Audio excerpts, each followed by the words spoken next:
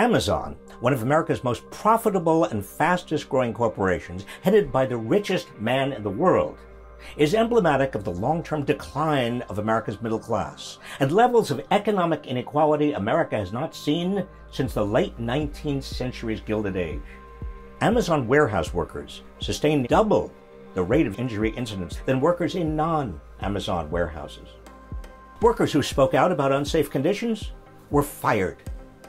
Amazon boasts of paying its workers at least $15 an hour. Well, that comes to about $30,000 a year, hardly sufficient for a family to get by on. $15 an hour is the floor, not the ceiling of what working people deserve, and it's not nearly enough to brag about.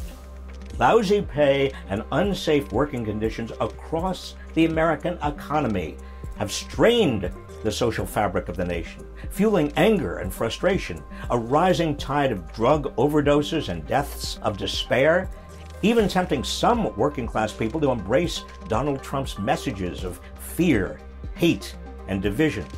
Amazon and other architects of inequality don't just wield enormous economic power. They now wield immense political power, allowing them to get away with egregious labor law violations. The most recent example, when nearly 6,000 predominantly black workers dared to unionize their Bessemer, Alabama warehouse, Amazon employed a shock and awe union busting campaign against them. It's an alarming omen of the future.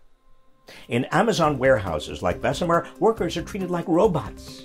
Algorithms relentlessly impose dangerous production quotas. They get 2 30-minute breaks each 10-hour day. Every moment is monitored.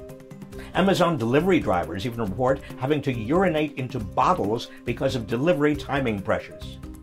Even though public support for unions is as high as it's been in 50 years, Bessemer workers' organizing efforts were thwarted by a behemoth whose market capitalization exceeds Australia's GDP.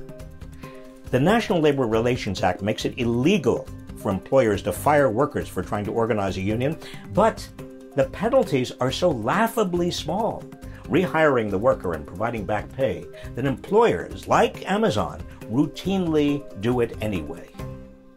Amazon may be the future of the American economy, but if that future is to have room for the kind of prosperous working families we saw 50 years ago, we need stronger unions. Research shows high union membership boosts middle-class incomes and reduces inequality. Rebuilding worker power is critical to restoring broad-based prosperity. In March, the House of Representatives passed legislation designed to level the playing field, the Protecting the Right to Organize Act. It needs 3 more Democratic co-sponsors in the Senate to have a fighting chance of getting to Joe Biden's desk.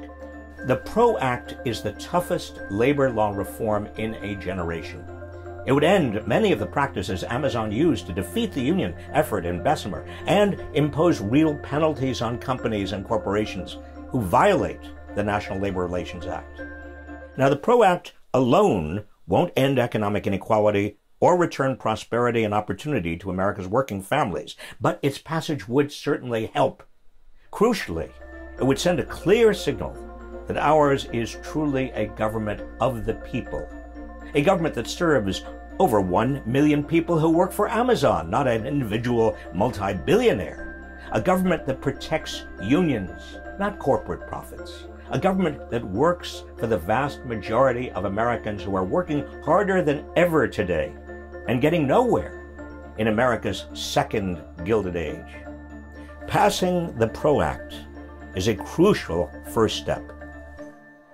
Let's make it happen.